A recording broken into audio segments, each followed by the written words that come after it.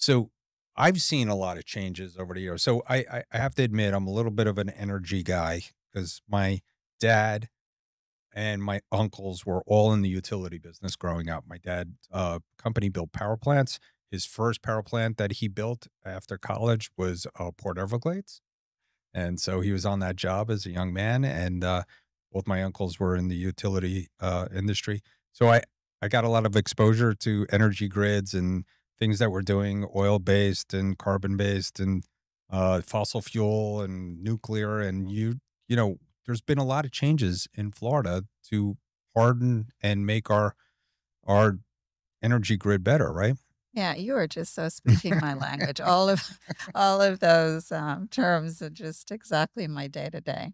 But yes, there has been a lot. I would say you've mentioned a number of different sources of generation. You Right. mentioned fossil fuel, you mentioned nuclear.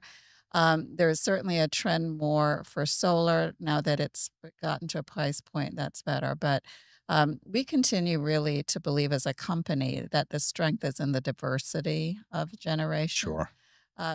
not really ever wanting to rely on a single fuel or generation source. We know that that just does not make sense because of the risks.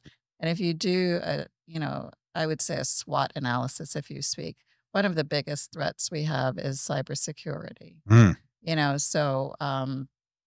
There anything that would do with the technical type part of it, of running equipment and so on. We just always have to have different generation sources to assure that we are always online, and that's something we really pride ourselves on.